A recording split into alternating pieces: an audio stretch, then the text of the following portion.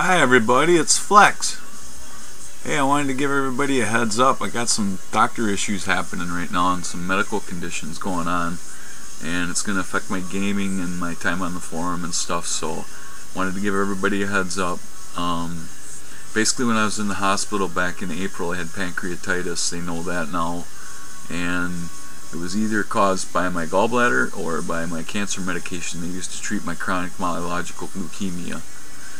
I've been off the leukemia drug for a month now, and the levels are staying the same, so it's looking like the gallbladder.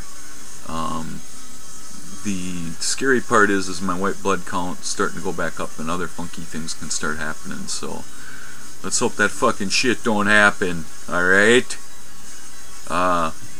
Don't be offended. Like I said, don't be offended if I'm on, hit me up if you want to play. I love playing with everybody.